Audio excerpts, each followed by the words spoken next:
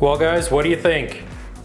To be honest, I kind of like the way it looked before. No. So my mindset with this renovation was mainly to get it functional, but also stay on a budget.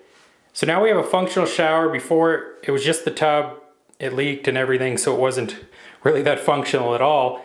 And I was originally going to put a wall on this side to enclose the shower, but I was able to get this L-bend shower rod, which is kind of neat, and an extended shower curtain, so it can be pulled both ways and block the water in, which definitely saves me some time and money. I was able to reuse the tub, the toilet, and the vanity, which is another huge cost savings. I didn't go with granite or quartz, so it's just a laminate countertop. I only picked it up for about $100. And what was really sweet about this countertop is that I wanted to put a stone here in this little kind of niche area.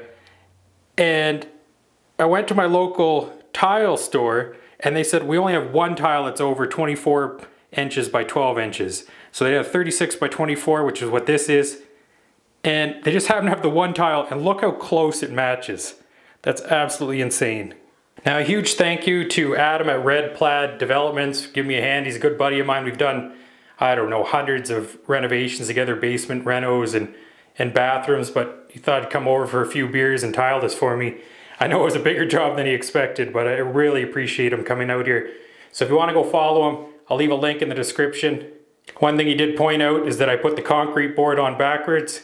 That's just my doughhead move. It's supposed to be rough side out. I know I'm going to get comments on that, but just so you know, rough side out. Another thing is the niche is kind of lower than I'd like it, but that had to be done because if you remember the rough in the back, I didn't want to damage all the wall on the other side. So I kind of had to put it where it was. It works out in the end, and it'll be easier if someone has a bath, they can put their shampoos and stuff there as well.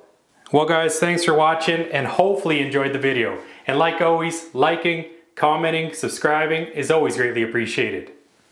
Till next time.